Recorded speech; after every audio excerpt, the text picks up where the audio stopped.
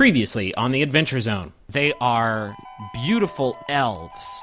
One female, one male. And they are dressed in these tight-fitting, high-fashion garments of gold and green and violet. You made it! Welcome to Wonderland! Fine, I'll go. Yeah, I got Skull. All that Skull means is, at some point in the future, you will face some pretty bad luck. You put your hand on the trust button and push it down, and then you see their decision, and in bright red letters, the word forsake appears. Welcome to the Monster Factory. Falling down through that hatch is a cube of slime that is about 15 feet tall, and then right behind it, with a pair of beautiful, beautiful angelic wings, is a humongous dire bear with bolts of crackling electricity sort of wrapping around its body. Let's roll initiative. Sounds like our boys are having the slime of their lives. I can barely contain my excitement. It's the Adventure Zone.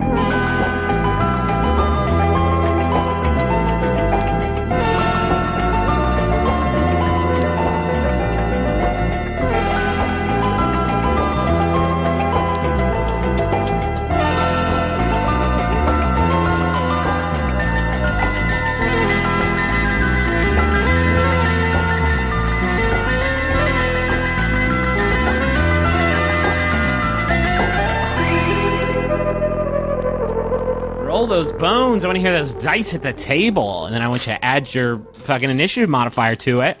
And then we're going to come up with an orderly order for this fight. Oh, we're fighting. That's right. Oh, yeah. What are we fighting again? You're fighting a multiplying, flying, electrified dire bear and a multiplying, regenerating, poisonous slime. Bad news. Bad news, kiddies. Magnus got himself a critical fail. Okay. That's initiative, though. It's fine. Well, yeah, but it's still a, let's see, 1 plus 2. 3. 18 for the kid. Damn. I got 10 plus 1, so that's 11. That's my good roll. I'll tell you guys what, this is just a fun, this is, as everyone knows here on the Adventure Zone, we routinely like to, take a step out of the moment to like give helpful tips and tricks to people playing role-playing games at home. Never done this. And so here's a helpful tip and trick. Look back over past character sheets to find out all the magical items and weapons you had that you promptly forgot about as soon as you got them. Yeah, you guys are essentially fucking demigods right now. You guys are like Benicio del Toro's character in the fucking Marvel movies, and you don't even realize it. Like, Dad, do you remember that you have that special item that lets you, like, change spells, like, by one letter or some shit? Oh, yeah. I forgot about that. I forgot about my magnetic charge. I forgot about the Tarantulas bracelet. No, I mean, you guys are dummies. Yes. Justin, Taco, you are top of the order. You have, you're in this room where there's a bunch of sort of factory equipment hanging from the ceiling that just produced these two monsters, a multiplying, regenerating, poisonous slime that kind of splorched down on the ground. It's about, this thing is huge. It's about 15 feet, I want to say, in diameter, and it's just this bubbling green sentient slime. And then flying around in the air about 20 feet up is a dire bear with long, beautiful wings that is sort of pulsating with electricity.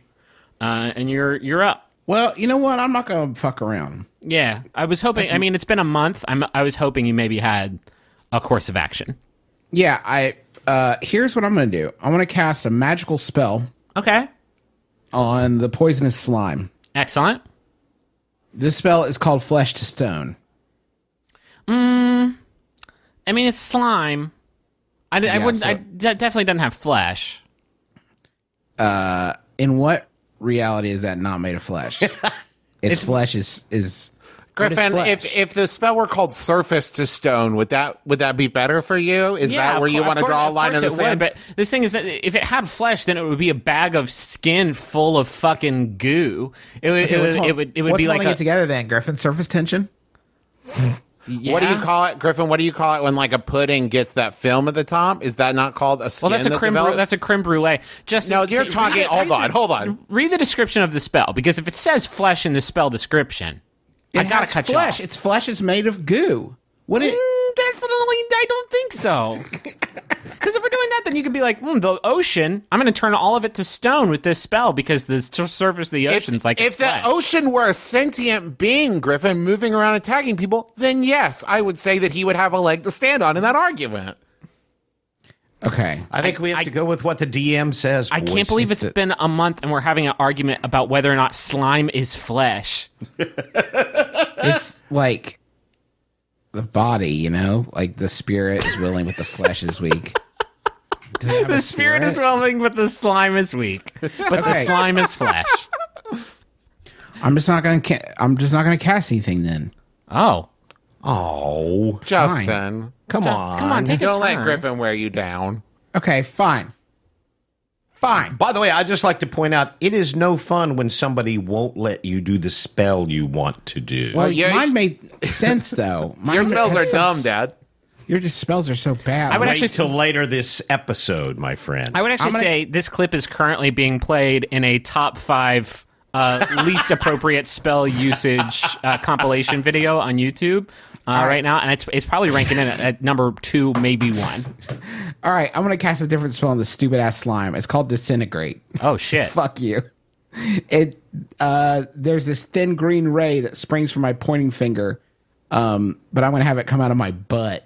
Yeah. That's Oh. how I do. Interesting. Yeah, it's a different thing, so it looks like a laser fart. And the target, listen, it's got to make a dexterity saving throw. Oh, that's not that it's thanks to Jam. I do want to ask, you're using your butt and not the Umbra Staff, right? Because if you use the Umbra Staff, then you get the spell bonus. I'm holding the Umbra Staff with my butt. Channeling it. It's like a fraternity hazing. I loved when they recast Taco as Adam Sandler. I really appreciated that. It And was everybody's busting up. That's the other thing about it. It's like everybody's just even the bawling. bear loves it. You're loving it. That's a big 7. Okay, that's not going to pass. Okay. So now you are going to take 10d6 damage. Oh my god. Oh, That's the one with 6. Thanks, Papa. I don't have a 6 in there. How do you not have a 6? It comes with every board game. My daughter Eats plays with them my for dice. power? Here, I got it. Let's see, 5. Dad, count this for me. 1. you say I got it. 1, 6, 5, 11, 4, 15. 5. 20. No, sorry, 1. Oh, Sorry, 1, Trev. 16, Another 1. Damn. 17, 2. 19. How many is that, Dad? 6, I think. You were It's counting 7. rolls. You've done 7, and it was 19. 3, That's 22, 4, 26, 1. 27. All right. Wow, that And was then a I add- huge hit And on then this I thing. add, and then I add 40 to that. What? Yeah. No. Is it 10d6 plus 4? No, sir. No, sir. That's 10d6 plus 40 damage. Wait, really? Yeah. It's called Disintegrate. It's Griffin. called Disintegrate. It's not called, like, Loving Caress from a new lover. Though it is now. Jesus. Oh, if it kills it, it disintegrates, and I'm going to need to hear that. So you didn't quite... Jesus, you really swept the legs out from... That's a 6th level spell, right? Like, you're burning Yeah. the big gun I right burned now. a 6th level spell. I wasn't going to fuck around. Okay, yeah. Okay, here's what this did. Because this is a multiplying, regenerating, poisonous slime, I swear you almost took it completely down with this one attack. But you blasted it with the ray, and some of it did get disintegrated off. Like some of its slime just sort of evaporated into the air.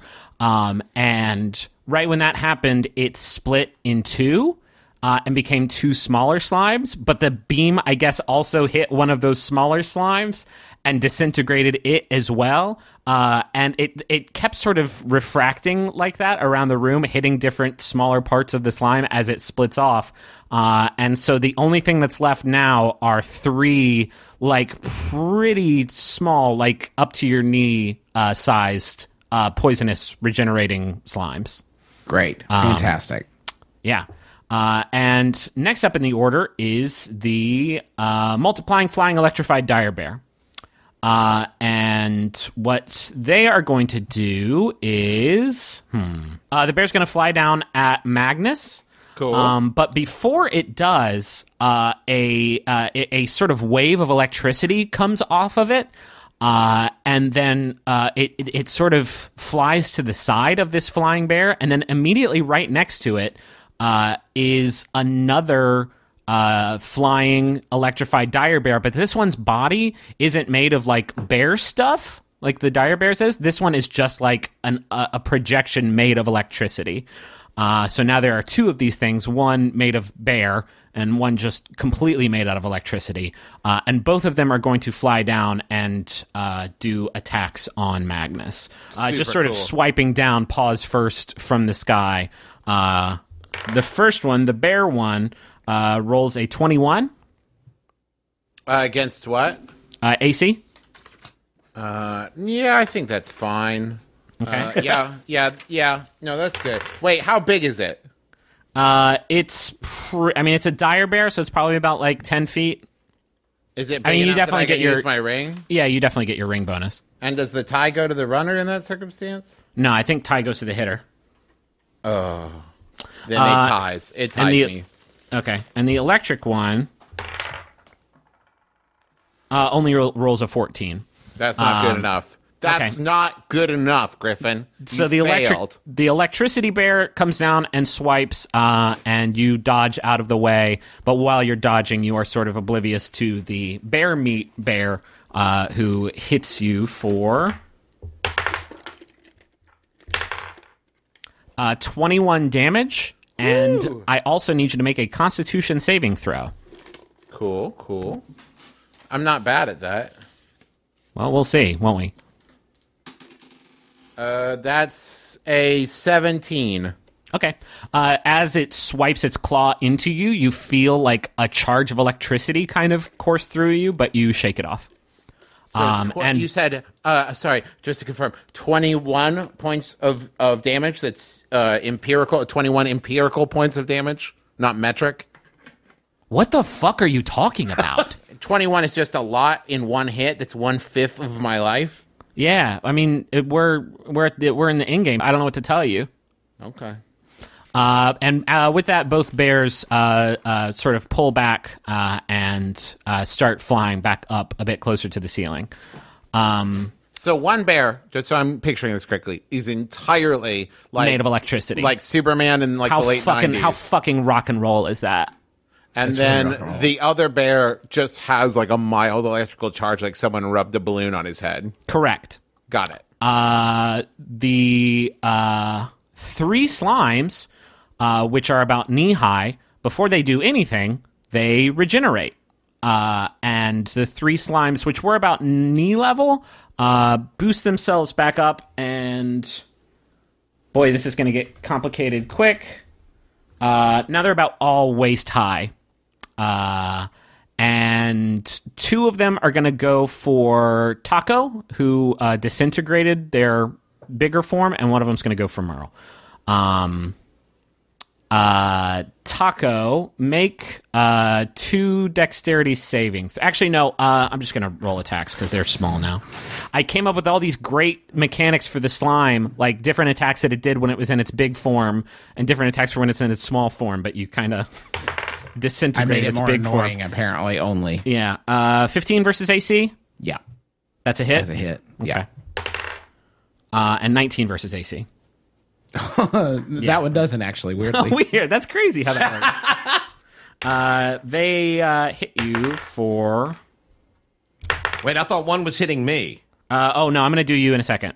Those two hit you for 17 points of poison damage. Is that just like a melee attack, Ditto? Yeah, I have it. The attack I have listed as pound. Okay. What? Yeah. I am a protection fighter. Okay, yeah, what are you doing? Disadvantage on the attack. You use your reaction for that, right? Yeah. So because you can only do it once because you only get one reaction per round. Yeah, I can't do it. I can't do it for both attacks. But okay, we'll do it for the higher one, the 19. Oh, yeah, that's a 10. So that gets blocked, right? Oh, yeah. 10. Okay. 10, yeah. Then you actually only get hit for 11 points of damage.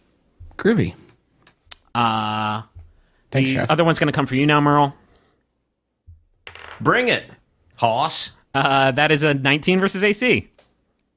Oh, It's been brought in. it's done. It done got brought. It's sour rotten right there. And that's going to hit you, just for 9 points of damage. Poison damage. Ah, Which you may be resistant to, actually.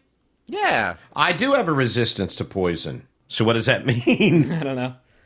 Yeah, you have resistance against poison damage, so you only take 5 points of damage. Nice. Okay. All right. Wow, this fight was supposed to be really hard. I wish you hadn't disintegrated this big slime, Taco. Well, if you'd let me fucking turn into stone, I wouldn't have. Merle, you are up next. All right. Where are the 3 slimes? 2 of them are kind of on Taco, and one of them's on you. Not on you. How far- They're not like consuming you or anything like that. But they're How right. far away from each other?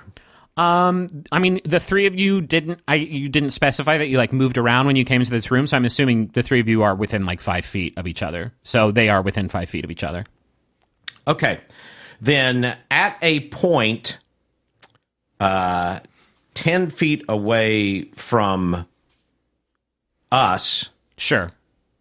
and yet Encompassing them. I gotcha. encompassing them, I'm casting Flame Strike. Holy shit. Nice. It is a 10-foot radius, 40-foot high cylinder, Hey, bud, I got news for you. That's going to hit those fucking bears, too. and each creature takes 4d6 fire damage and 4d6 radiant damage. Okay. They have to make a dexterity saving throw. Oh, boy. You guys are really playing to these slime's weaknesses, huh? Hey, this ain't our first day on the beach. Slime 1 fails. Slime 2 passes. What was it? What was the dexterity saving throw? It's 8 plus your spellcasting modifier. 8. Why do I never remember my spellcasting modifier? I don't know, dude. Write it in buy a red marker. I'm gonna write it down right. I've got it. I've got it on this screen you gave me. This magic screen. Plus 8. Okay, so 16. So then plus. Okay. So the first one failed. The second one passed. Third slime failed. Jesus. The meat bear crits. The electricity bear does not crit. Okay, so you're going to hit 2 of the slimes and the electricity bear with this. Right. So I'm rolling 4 fire damage. 46, Okay. yeah. Oh, I thought you said 46. Are you counting for me? Yeah. 4, 4, 5, 3. So it's 4, 4, 5, 3, 16. 16 16. fire damage. And here's the radiant damage. 2, 4, Dropped it on the floor. 6. It's a 6. Wow. He Swear to says. God. He swears to God. He's not Travis, so we can probably believe him. Fair. Cuts deep, but it's fair. And 1. And 1. That's how you know it's legit. 13. Okay. Okay. So 16 fire, 13 radiant, right? You disintegrate only- the 2 other slimes. Also, this does half damage to everything that passes the. Exactly. So what was the total damage? 29. The electric bear is gone. That projection disappeared basically as soon as it was hit. So it's just gone. And 29, so 16 damage for the dire bear and the other slime. Okay, this other slime is now Wait. Half of 29 would not be 16. You're right. It would be 15, rounding up, right? Yes, rounding up Yeah. is 15. Then you just save this slime a little bit of trouble. This slime, the remaining slime that passed the save, is now like it's like somebody opened a canister of gack and just upended it on the ground, and is like ankle high. The dire bear is still looking pretty fucking good though.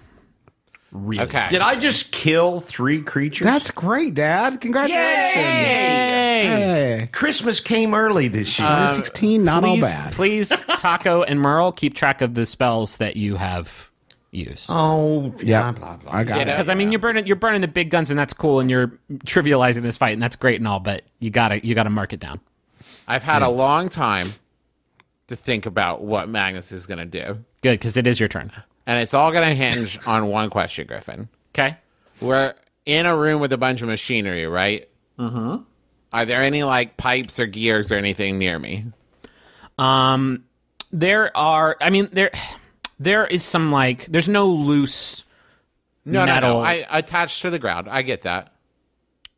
I mean, yeah. I mean, you could probably. There's some machinery lining this circular room, and then hanging from the ceiling is a bunch of like big ass industrial machinery. Perfect. So if you wanted to like, you could probably find yourself a pipe or something. I have a complicated plan that I'm going to do. Oh Jesus! It's been a while since I did a ridiculous maneuver. All So right. here's what I'm going to do. First, step 1. Use water skin on rope. Soak rope. Step 2. What is this quest for glory fucking puzzle? So what is this King's This is Quest gonna be- puzzle? this is- Put the rubber chicken on the pulley. And then- Step 2. Tie rope to Chance Lance and grappling hook. Okay, oh man, this is you gotta. I need you to sympathize with me, Trav. This is so much stuff to take place in 6 seconds I've just of been combat. standing. No, I've been doing this while Merle and Taco and the Dire Bear and everybody have been doing everything. I've just been like slowly like wetting the rope and tying the rope to. These are all I would say simple actions, Griffin. And plus, at this point, I get like 4 attacks. So, like, you could take That's 3 fair. of my attacks Yeah, if you away burn- to make if you this burn happen. your, I'll make you a deal. If you burn your 1 daily bonus action, actually, I think you have 2 and you used 1 in the woods. If you use your other one for this, I'll say then you can do all this. All right, I'll do that because Taco used the level 6 spell, and I want to do something cool too. All right. So I'm going to hook my grappling hook. Since I've already used it in the woods, I can't fire it again. I'm just going to hook it on a piece of metal, and I'm going to throw the Chance Lance at the electrified Dire Bear. Okay. But first, I'm going to say, you've been a bad boy, and you're grounded. And then I'm gonna Oh, throw I it. see. Okay, make an attack roll. That is 18 plus 9, 27.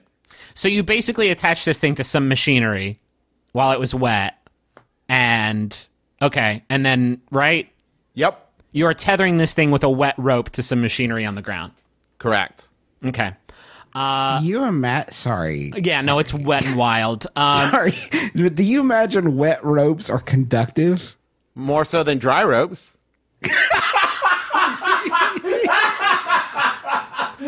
Well, I'll grant you that. Thank you. Roll damage. Oh, yeah. I hope he just kills it. Nothing would make me happier. Let's see. This 1d8. 3 plus 5, so that's 8 damage. Okay, yeah, I like that it's actually not very much.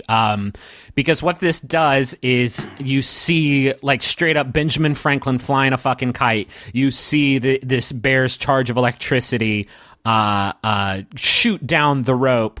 And you actually narrowly, like, avoid it as it travels down the rope, and it hits this ring of machinery on the ground of this circular room.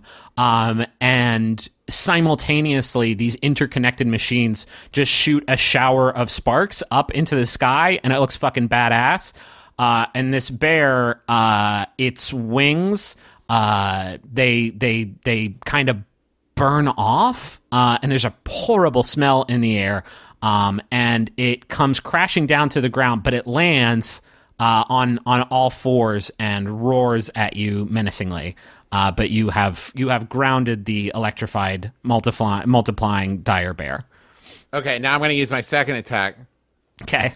to attack it, with the rail splitter. Okay. Oh, nope. That's a crit one. Yeah. No, that does not. Goodbye, this D20. Okay, That's 2 crit ones with you. You do some badass shit and send this dire bear crashing to the ground, and as you approach it to attack with your axe, it looks at you with a sense of respect, but then you, like, whiff so bad, So hard. and the bear's like,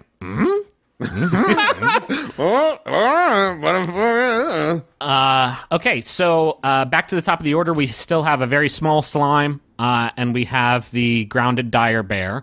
Taco, before you do anything, I want you to make a dexterity saving throw, and you're gonna have some disadvantage on it. So you're gonna roll twice and take the lower of two results. Okay. What was that first one? 4. Second one's a 10. Okay. I wasn't sure if you should have disadvantage on that, but regardless, both of those fail. Something unlucky happens. Hachiman. Oh, no. Oh, no. Oh, beans. Oh, dang. You feel something tap your shoulder, and you hear clink, clink, clink, clink. And you look down, and there is a bolt, like a nuts and bolt laying on the ground.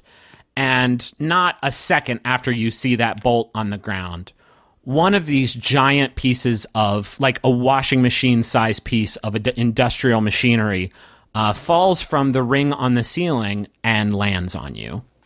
You're going to kill America's favorite wizard. As played by Adam Sandler. Oh my god. Hey, Use your butt how much health does Taco have? I'm not going to tell you. Oh, tell me. No, I'm not going to tell you. What's 39 points of damage do for you? Nah, I'm good. Okay. You are also pinned under this heavy piece of machinery. I'm not good. Hold on. He's not happy. I don't want to give you the wrong impression. Shit is whack. You're pinned. You're prone, and you are pinned under this huge, heavy piece of machinery. Let's say it's it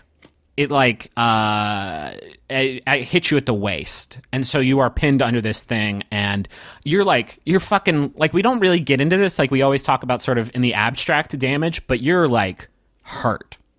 A fucking washing machine just like fell 10 feet and landed on you. So that's where you're at, and it is now your turn. It was pretty unlucky. It's my turn to do something, huh? Mm-hmm. What does prone mean exactly? Like you can't move, and if you make like a melee attack on something that isn't prone, you have disadvantage. There's a few sort of effects. Okay. Usually getting up from prone takes your entire move action, but you have a washing machine on you, so you would need to deal with that before you can stand up, obviously. Okay. So is it an actual washing machine? I mean, are we? No, that's just what it looks Ollie's? like. It's a piece of like assembly line machinery that you can't really identify. It's just that's the size of it. I'm gonna cast Blink. Okay. It's verbal. Ooh. All right, and I vanish into the ethereal plane. Okay. Oh man. Okay, so you vanish into the ethereal plane. Other boys, you hear ka-chunk as the machinery falls the rest of the way. Now that it's not being held up by Taco's legs. What do you see? Fuck. I want you to see something cool in the ethereal plane. He sees Rogue One 2 days before it comes out. Yeah, it's great. You see it, and it's surprisingly, it's pretty good. Loving it. Loving it. Psyched about a side story, but really well made. In the ethereal plane. Oh, okay. I think I know what you see. It's been a while since you blinked, hadn't it? Yeah. It's been a few story arcs. The last time you blinked was, I believe, in the lobby of the Gold Cliff Trust, the bank, and you saw some creatures, small creatures with these bright white eyes, that were kind of looking at you, kind of watching you. And there were like a few in that ethereal version of the lobby. You see them again in the ethereal version of this room, but Taco, they are lining the walls. There are hundreds of them, all looking at you. And as soon as you appear, and as soon as you see them, they just sort of scurry back through the walls and blink out of existence. But for a second, what do they look like? They look like Compare them to a Muppet. That's a tough one. They look vaguely humanoid. They have sort of long, featureless arms and legs, and then sort of almost kind of cute, I guess. Like Salacious Crumb? I don't know. Yes, sure. But their defining feature are their like big old white eyes. And their bodies are white too, and made of sort of an ethereal. I mean, everything in the ethereal plane is made of this kind of like wispy white material. And so yeah, these little like 1 foot tall humanoid, vaguely humanoid beings were kind of spying on you, and they disappear as soon as you blink. Great. But you are freed from the machinery, and you can stand up. But I believe that's your move and your action. So I think you're done. Sounds good. Okay. Next in the order is the dire bear, who's, I mean, the first thing that the dire bear does is roar, and another wave of electricity comes off of him. And now there is another electrified dire bear. Just one, because Merle destroyed the other one. And the two dire bears are both going to come at Magnus again because he keeps stepping. I keep poking the bear. You keep poking the with my bear. chance lance. Actually, only the electric bear is going to come in for that swipe attack. The electric bear rolls an 18. That is a miss. That's a miss. Okay. You nimbly dodge out of the way of the electric bear's swipe. The bear is going to charge up a beam of electricity that he shoots at the ground in your direction, and it kind of makes a small explosion. And actually, I'm going to need... Taco, you're in a different plane, but Merle and Magnus make a dexterity saving throw to get out of the way of this explosion. Okay. I'm laughing my ass off. 18 plus 2, that's a 20. 17 plus 1. Fuck That's an me. 18. Danger Squad. Well, I switched to my good D8. Or my Yeah, I good guess. 20. Well, I like don't go crazy. I got somebody dropped a washing machine on me, and I got squished into a ghost. So it's like it's not foolproof. We're not firing on all cylinders. Everybody dodges out of the way of the both bears' electric attacks. Next in the order is the little slime that regenerates. It regenerates, and now it's not so little anymore. In fact, it's about back up to knee height. And it is going to take a swing at... I think it saw that its brethren didn't really make much headway hitting Merle, so it's going to hit Magnus. 22 versus That AC. hits. And you definitely don't get your ring. This thing is adorable. No, I get it. I just got bit by Ditto. I know what's up. That is 15 points of poison damage. Yep. Okay. Yep, that sounds about right. Merle, you're up next. Update me, Magnus. Oh, I'm fine. That takes me... You said 15, Ditto? Yeah. I'm at 75. I'm fine. You got this right, so slime. now You have if a slime that keeps regenerating. You have a bear that is still looking pretty healthy, and an electric clone of that bear. If I cast healing, I can't heal Taco, correct? No, he is not in the same plane as you. I cast Wind Wall. Okay. Ooh. Wind Wall. A wall of strong wind rises from the ground at a point you choose within range. You can make the wall up to 50 feet long, 15 feet high, and 1 foot thick. You shape the wall in any way you choose, as long as it makes one continuous path across the ground. When the wall appears, each creature within its area must make a strength saving throw. A creature takes 3d8 bludgeoning damage on a failed save, Or half as much on a successful save. or half as much on a successful one. Interesting. Also, it keeps fog, smoke, and other gases at bay. Smaller flying creatures or objects can't pass through the wall. Wow, this is a cool little spell. Okay. So Thank you, Jeremy. Thanks, Jeremy. So I'm going to say that you could probably get these 3 remaining enemies in a line and get the wall under them, which I'm assuming you're doing. Yes, that's exactly what I okay. do. The dire bear, meat bear is going to go first. Strength saving throw, which this thing's actually pretty good at. Yeah, that's a 21. The electric bear did not save. And the slime also did not save. Okay. So the small slime and the electric bear didn't save. The meat bear did. All right, so 3d8. 8. Nice. 2. 10. 6. 16. Okay. The wind wall, as soon as it touches the electric bear, it just disappears. The slime gets blown upward into one of those pieces of machinery in the ceiling, and it just splats and is gone. The slime has been vanquished. The dire bear gets blown backwards a little bit and takes 8 damage, and is only just now starting to show some signs of wear and tear. Oh, crap. Yep. Next in the order is... I never thought I would say this out loud, but thank God for Merle. Yes! Yeah. Yeah. Thank God for Merle. Only one person's doing any damn. Well, aside from Taco disintegrating the slime, which still. That Nice. helped me.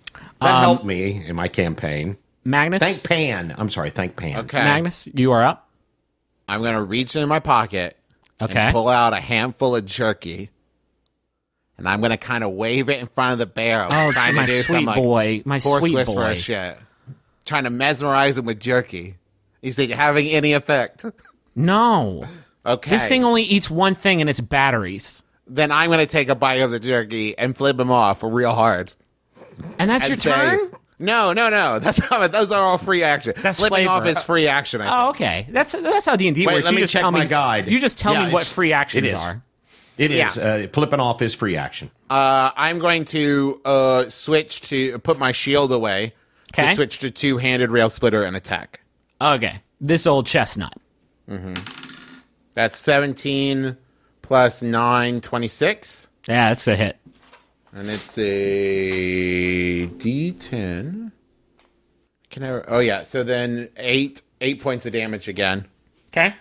And I'm also going to, you know what? I'm also going to go ahead and use goading attack.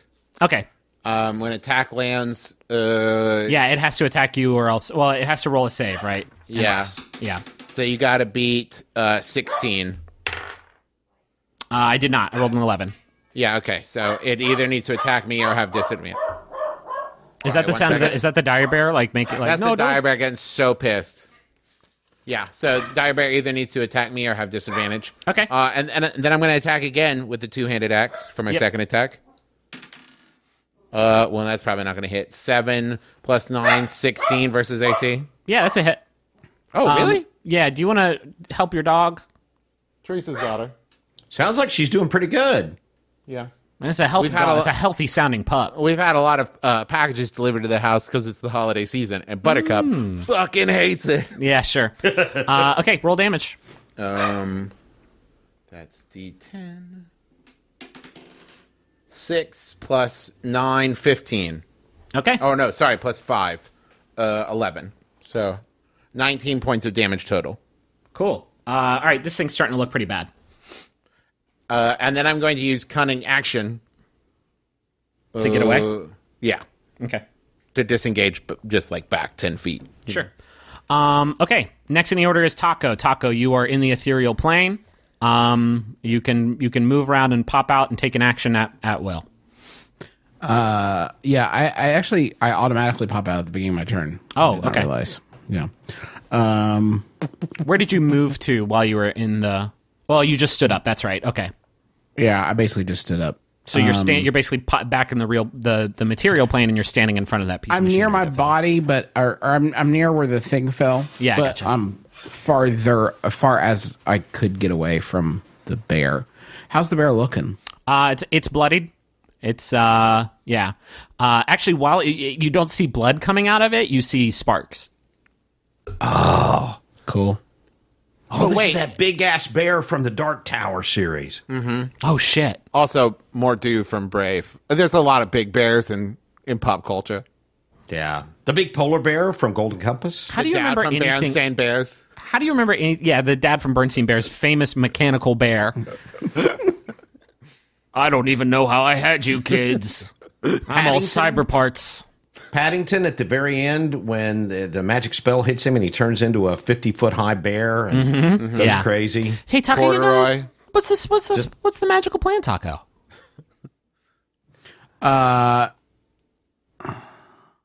We talk about cinematic bears. We can talk about bears some more. Do you guys remember Corduroy? Oh, I Is it just never really don't fun? want this episode to be this whole fight. I would like to do other stuff as well. What? So is he still tethered?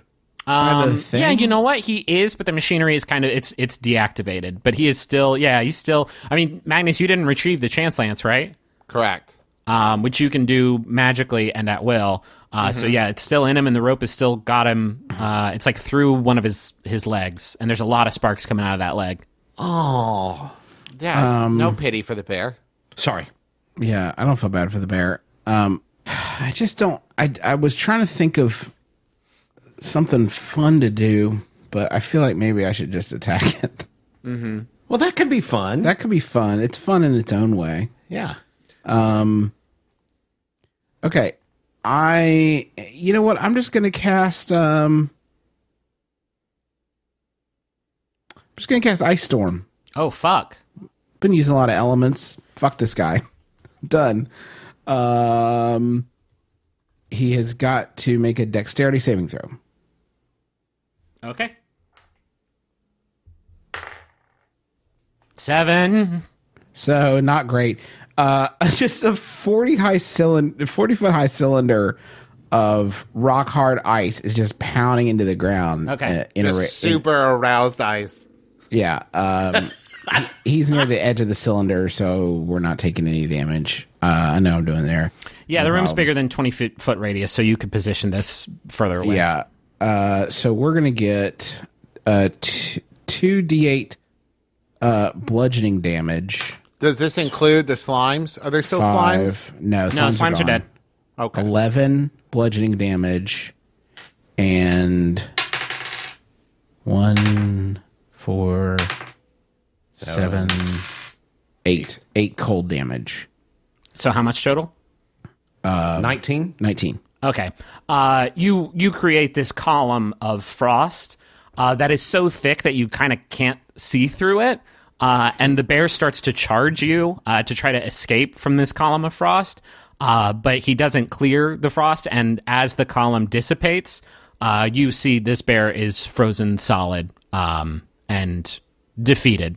Are we out of and combat? Yeah.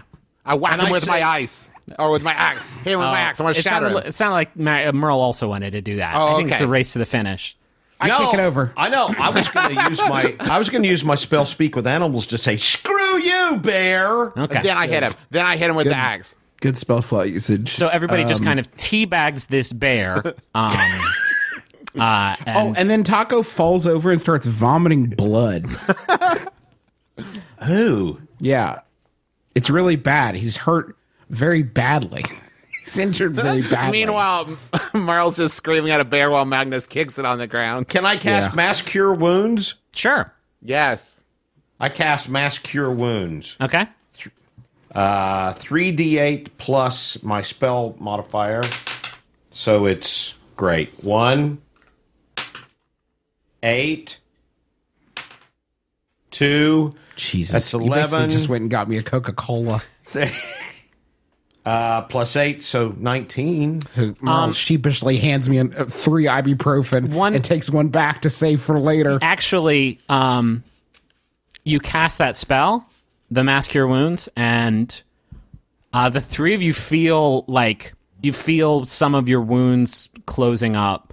But Merle, something like feels off while you're casting this spell.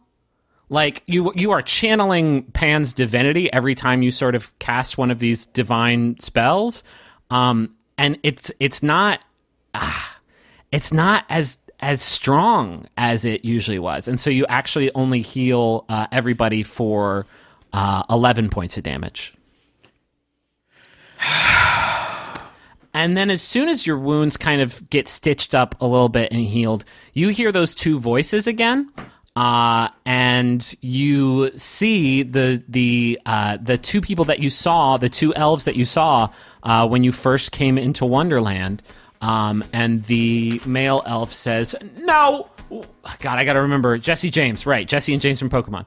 Now, hold on just a second. What do you think you're doing?" And the female elf says, "That's cheating. You know the rules. Once you sacrifice something here, you don't get it back." And the three of you are each hit for 11 points of necrotic damage. And the wounds that you just had stitched up, they open back up. And you are just as bad off as you were before the heal. Wait, because hold on. in Wait. Wonderland, there is no healing. Well, Snapple.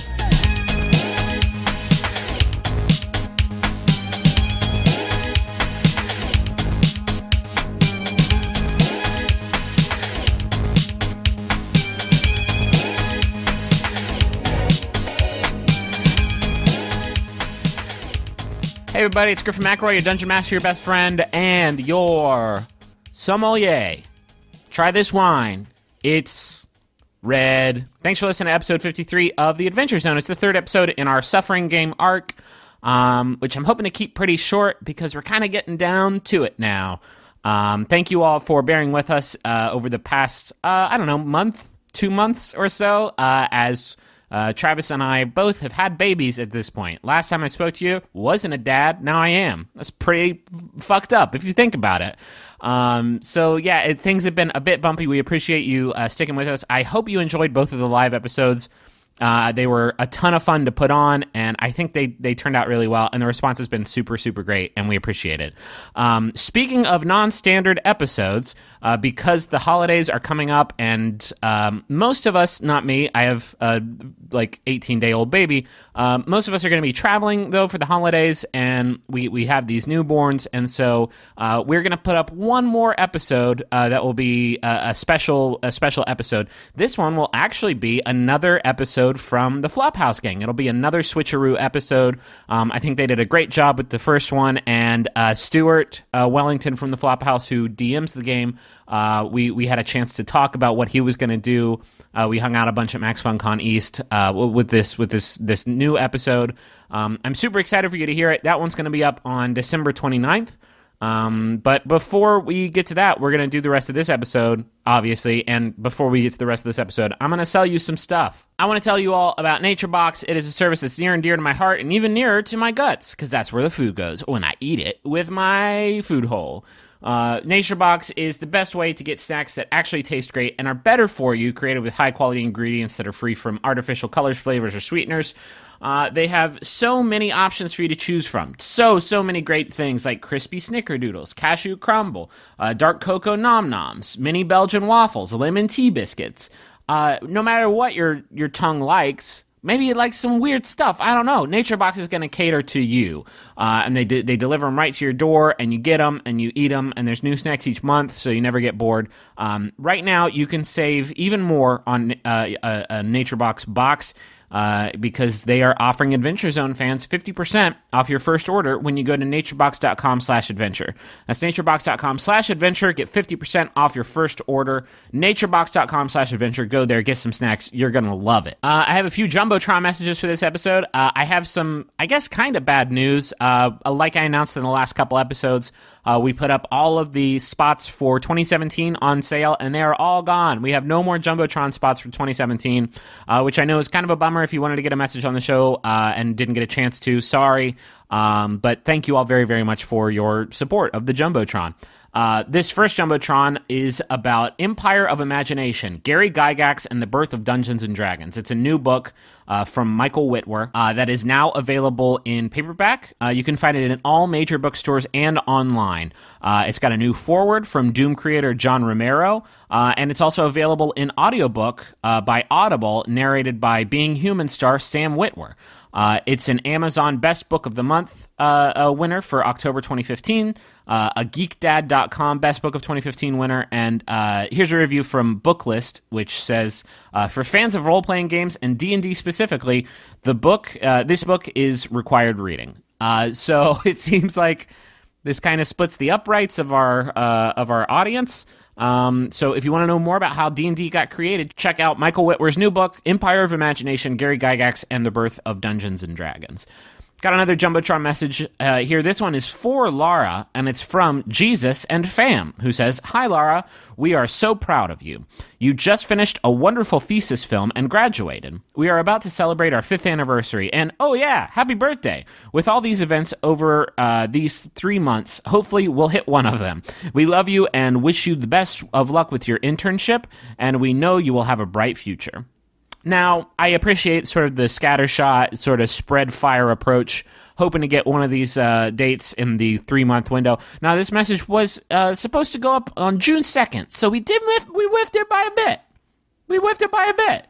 But, Lara, it sounds like you're having a banner year. Congratulations on all of your accomplishments, and happy birthday. And anniversary. My God. One last message here. This one's for Rebecca and Wayne, and it's from Kenny and Liz, who says, "Bix and Olive, congratulations on your engagement from simpleton half-orc Dennis and your fumbling DM. Who'd have thought a bookish, possibly gay elf lady and a bumbling, sunburnt dwarf could make such a great pair? May your lives together be filled with 20s, and may you be strong enough to deal with the ones when they come. Also, my hands are rats. Congrats." That's either a fun in-joke between two players in the same D&D group, which, we get a lot of in the Jumbotron, or this is some horrible affliction. And if that's the case, please donate to Rat Hands today. I want to thank everybody who's been tweeting about the show using the ZoneCast hashtag. If you use that, you might end up as a character on the show, because that is basically exactly what happened to Cam Marshall, Sparflord on Twitter, a character that you're about to meet here in a bit. It's also what happened to Rowan, polite botanist, named for Rowan, Antonia De Pieri, Tonya Rena. I should really practice these names before I just run at them. We appreciate everybody tweeting about the show. We don't pay to advertise the show at all, and literally the only way that this community has become as big and as fucking cool as it is because of you all. It's because of word of mouth. So anything you can do to keep that going, iTunes reviews, ratings, just sharing it with a friend, we appreciate that so much. That's it for this ad break. Thank you all very much for sticking with us. Again, the next episode is going to be a Flophouse Switcheroo ep, featuring the same characters from the first Flophouse Switcheroo ep, and that's going to go up on Thursday, December 29th. And then, starting in the new year, gang, we are going to get down to it. I've got the end sort of in sight. It's still going to be a while, but basically it's just going to be full steam ahead into the conclusion. And then I feel like I should say this every time I talk about the end of this campaign. Of course, the podcast is going to keep going. We are talking about what is going to happen next, but the Adventure Zone will continue no matter what. We promise. This show is too much fun, and it's too creatively satisfying for us to stop doing it. So the show will continue even after this campaign ends. So yeah, we're excited to get to it. Next episode, Flophouse Switcheroo, Thursday, December 29th. We will see you then. Bye.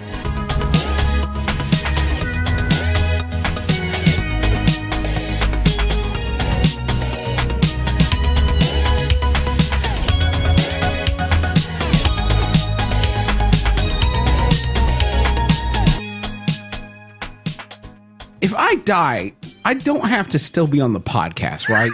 Like, I can go play Final Fantasy or something and just get a chill going. Like, Dad can be in here. But you have to keep listening. You have to keep listening. I don't feel like I do. I'll do I'll download it. I think if you die, you have to move over to the loser's couch to be interviewed by Penn Jillette.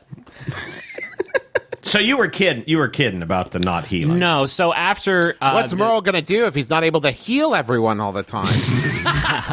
Whole character. After these two sort of fantastic-looking, sort of pseudo-spectral elves reveal to you one of the core rules of Wonderland, they kind of grin, and the male elf says, "Great job! Now smile and show your opponents how well you did." And then the two of them disappear, and one of the segments of the exterior circular wall of this room turns into almost like a huge LCD screen. And on that screen, standing in a room that kind of looks like your own, except it's basically empty and kind of all lit up, you see two just nasty-looking halflings. And they're dressed up in adventuring gear. And they look up at your screen almost like they can see you just as well as you can see them. And the two voices say, "These two travelers are making great progress through Wonderland. They chose Forsake when you chose Trust, so you have them to thank for that extra difficult challenge you just faced." I take an action surge to flip them off real hard. Is that what you want, Griffin? As you do, you realize both of them are flipping you 4 birds combined. I like look at Taco and Merle while I'm still holding up both middle fingers. Like, come on, guys, go help me out. You're gonna make that mist come out of your mouth. Yeah, actually, as you thank you, Merle. As you flip them the bird, a little bit of that black mist comes out of your mouth. Sorry, Magnus. Sorry. Instead, I remember as soon as and I turn it into like a wave and a thumbs up. They just flip you even harder. They like flex. They like flex to get those fingers going. I give them like I point to my eye. I make a heart over my heart and I point at them. This is like Johnny Cash on stage double flip. Yeah. Wow. So I puke some blood. these two are just you see these just two nasty looking shitheads, and the screen flips off. Well, as everybody's flipping each other flip off. The screen flips off.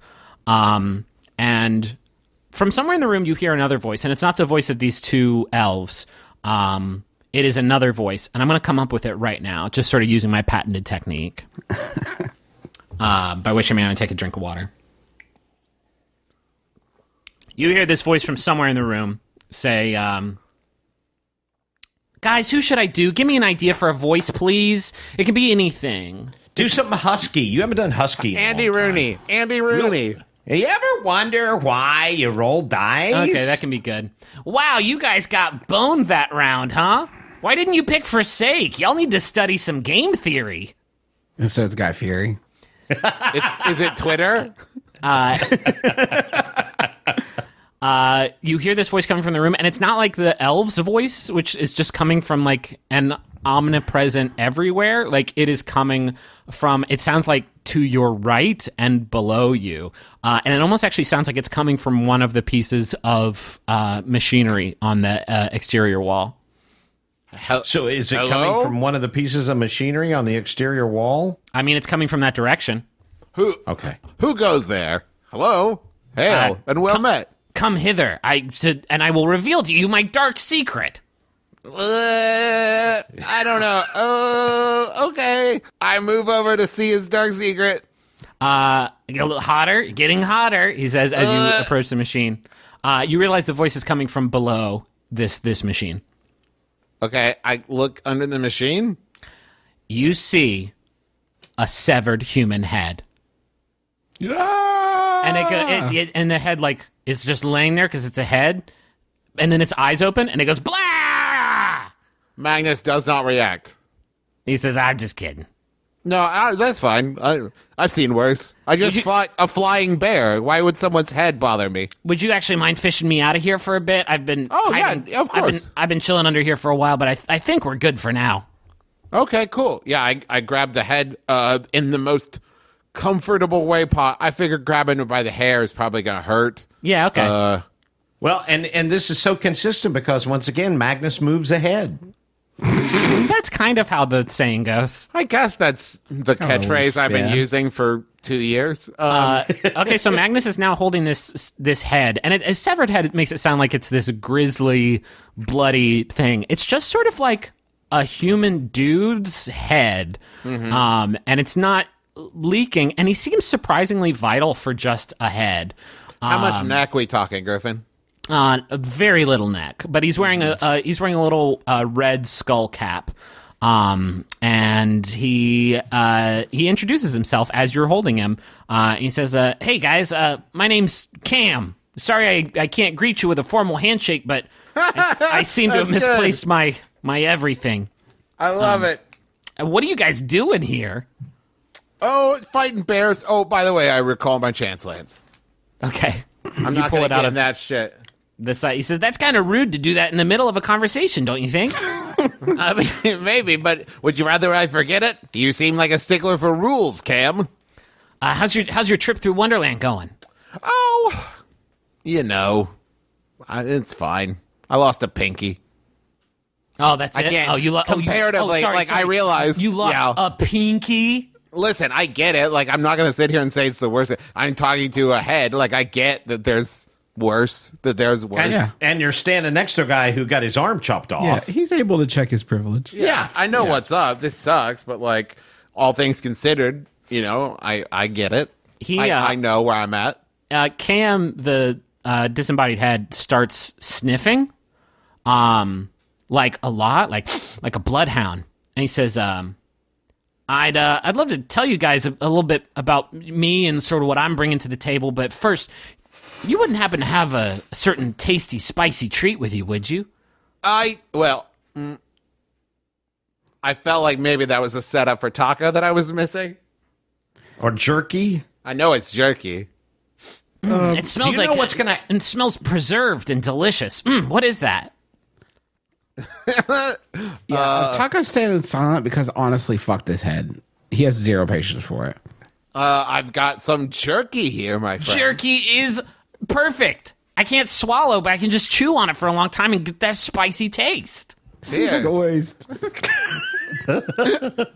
Let's not be so brazen. Hey, let me flash forward to 30 seconds from now when we see chewed up jerky glops just sloughing off of this dude's throat. No thank you, Sai. No.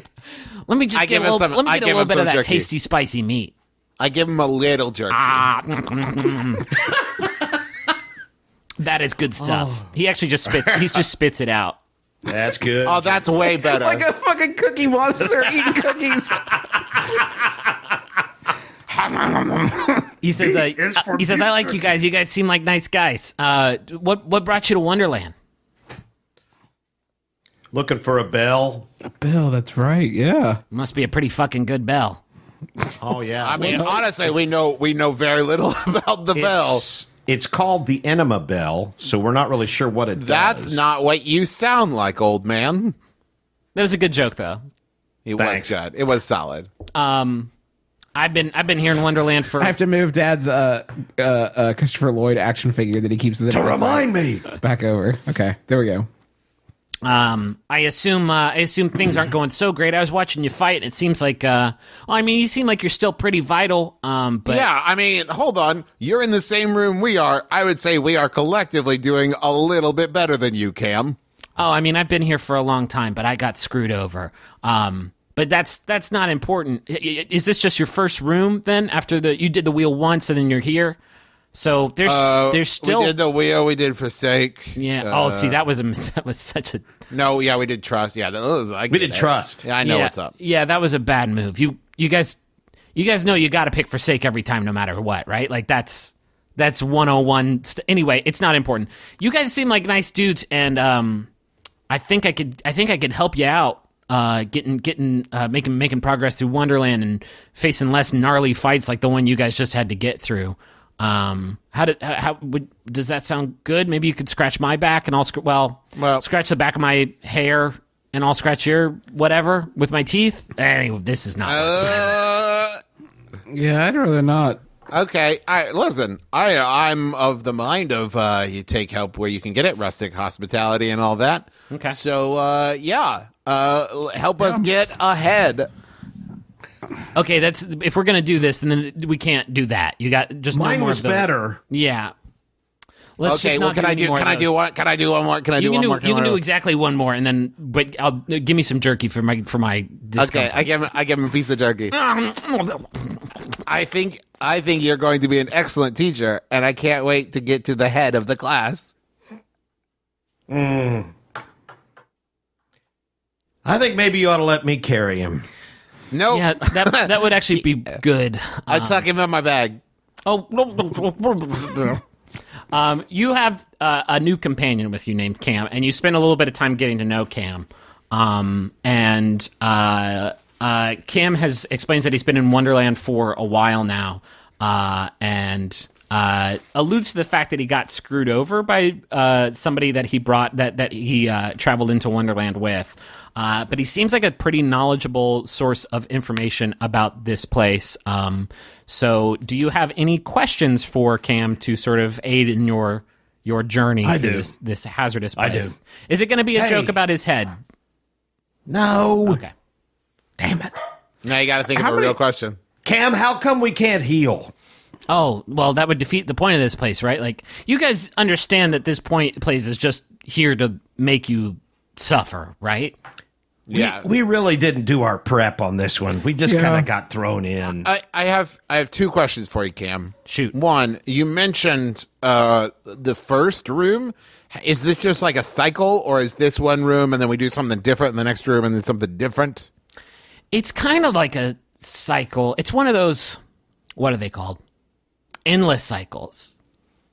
Well, that sucks. Yeah, guys, like, there's no getting out of Wonderland.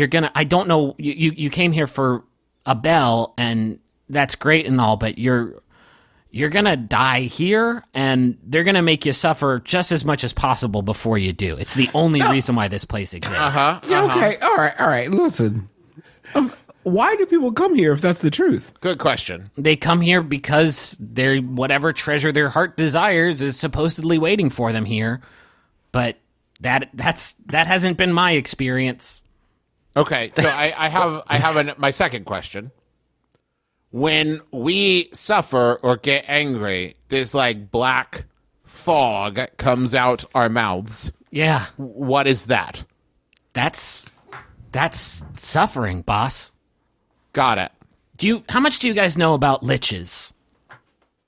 They get stitches, I think. Let's just get started. Let me roll real quick, and I'll tell you how much I know. Yeah, roll an I know Arcana 15 check. out of 20. What'd you get? Well, actually, with my modifier, it would be 21. I got Okay. 16.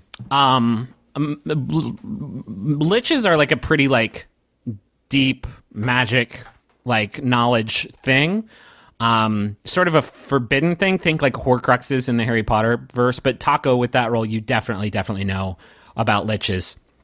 A lich is basically when a magic user, like a wizard or a sorcerer or a warlock, merges their like their soul, like their life essence with their magical power, then at the moment of their death, they sort of get a second life in a spectral form composed of just raw arcane energies.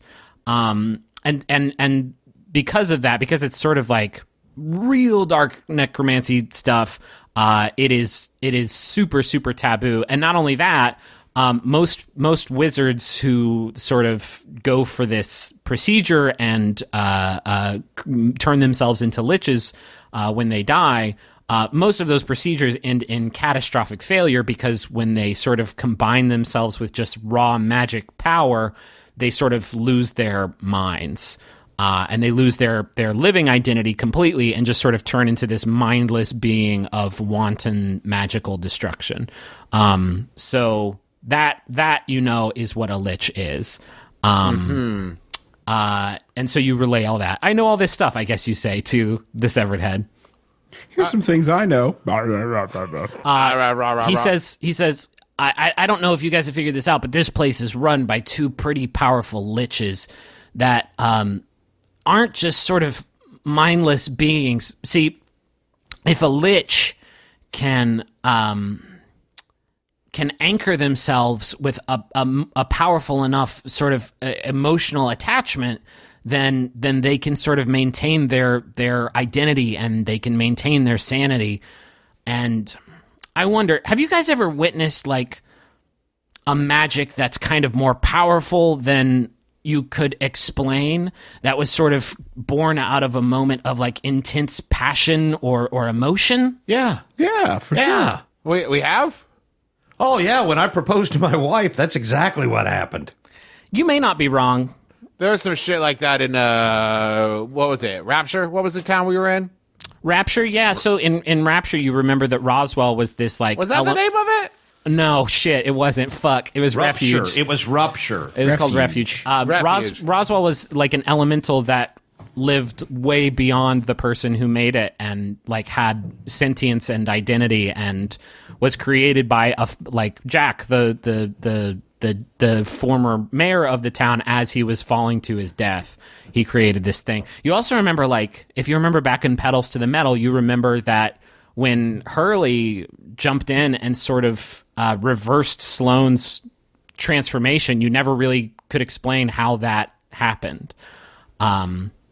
So Cam explains, he says, this is going to sound pretty cornball, but bear with me. There's a school of thought that powerful emotions are a form of energy, just as real as heat or light or magic.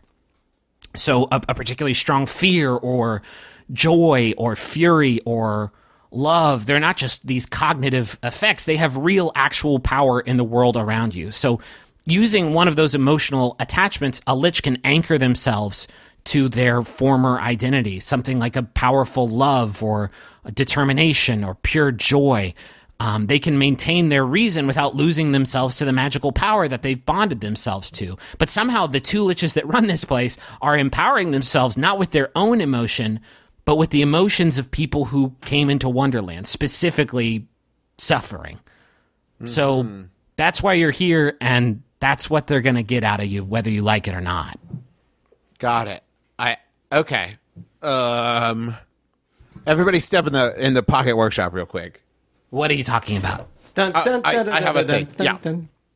So here's what I'm thinking, fellows. If Cam's right, and I have no reason to doubt him. I'm right. I'm right. He's in your bag, I guess. I know. I'm including you in this, Cam. I know you're there. Then this is a rigged game, right? Yeah. So the only way to win a rigged game is to change the game, right? Right. That's the Captain Kirk philosophy. Right. So I think I don't have anything specifically in mind right this second, but we need to keep our eyes open for an opportunity to change this shit around, because I ain't getting trapped in another endless cycle. We did that in the last one. I'm not doing that again. Yeah, I'm with you on that. I have a question. Yeah, shoot. Is that a new bandsaw? Did you get a new bandsaw? I did. Thank you. That is not Black & Decker? Well, the other one just kept throwing the blade, and I just got sick of it. There was something. It was a balance issue or something. I couldn't get it set. So here's the thing. Be careful so you don't lose another finger. Yeah, agreed. Taco, I would like you to pick the word. That's going to be the word to let us all, let the four of us know that it's about to happen, that it's time to make our move. I'll come. Yeah, for sure. Okay. You don't have to tell us now. You can keep it, and we'll just say a weird word, and we'll know. Okay. No, that's not a good. Is that not how that works? No, he'll come up with all kinds of weird words. How about Swadum? Perfect. Oh, that's only going to be good if you listen to the last move and bam.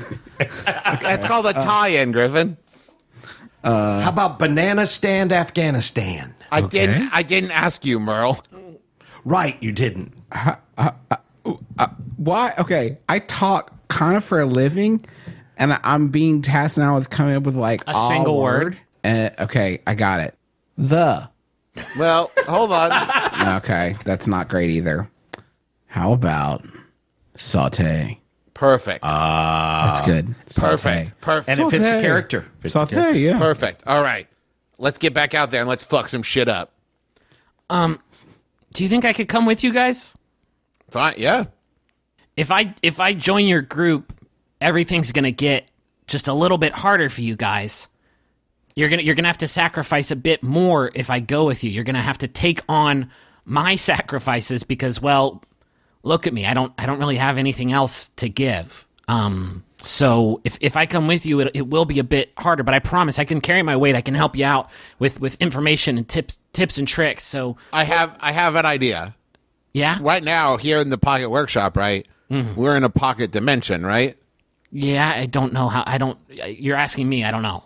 Okay. I set his head down on the potter's wheel, and I'm like, you hang out in here, and we'll check in with you when we need you. That sounds great to me. Perfect. The potter's wheel turns on, and he's like, don't do this. Don't do this. Whee! Don't do this. No, don't do this. Don't do this. Mecca like a high, make a hiney ho. Okay, you guys moving on?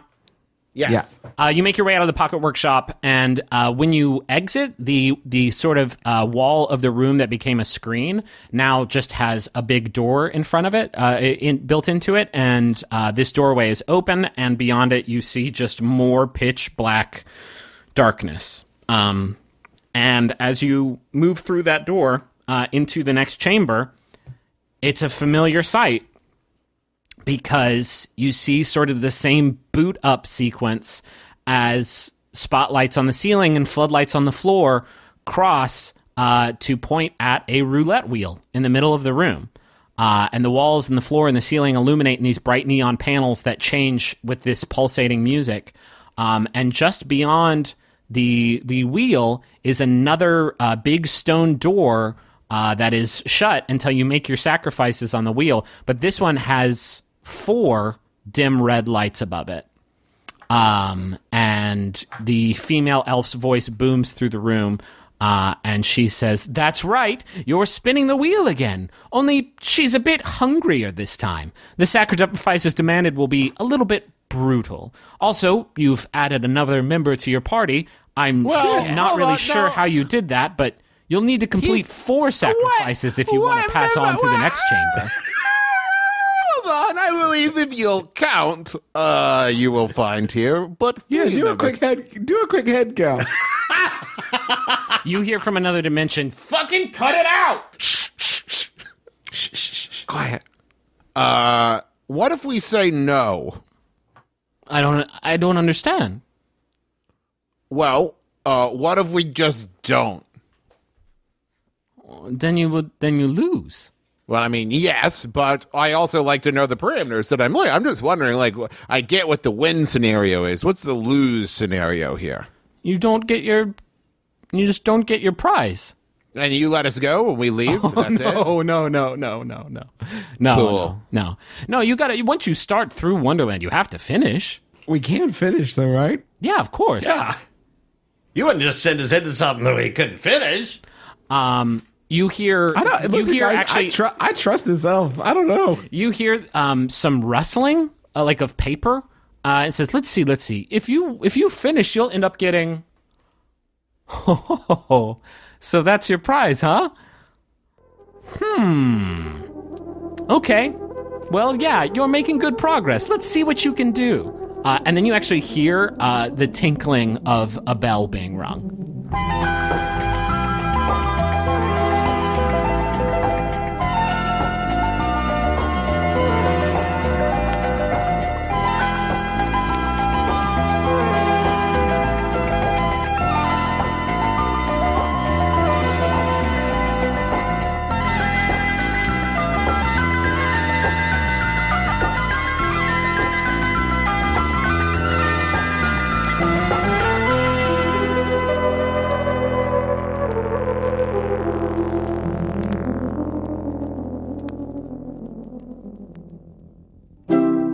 MaximumFun.org.